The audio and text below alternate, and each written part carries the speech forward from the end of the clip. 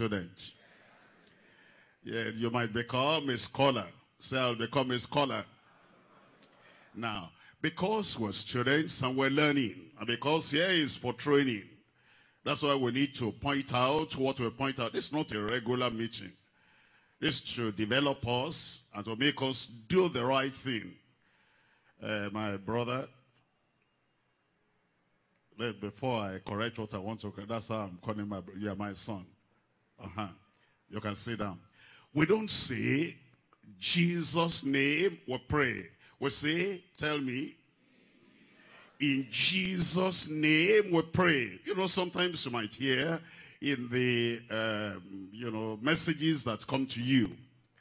Because of the recording, you may not hear that word in, but it's there. It must be there. And so, prayer person today, every time Jesus' name we pray. Jesus said, whatsoever you ask, tell me, in my name. That word in must be there. So let's correct that in all our district. Tell me now. Say it again. Say it like you know you are going to correct it in the district. In Jesus' name we pray. Now, there's another thing. This one I want to point out now. I'm surprised I hear this everywhere. Even people who, normally they understand, they know. But when we come to church, it's like, what we hear from this, we hear from this, we hear from that. We just repeat. They say, I want to inform us. It's not right. I want to inform. The person who is informing already knows the information. Am I right? I want to inform you. You cannot say, I want to inform us.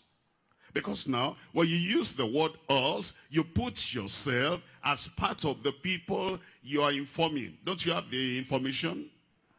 Tell me now. Talk like students.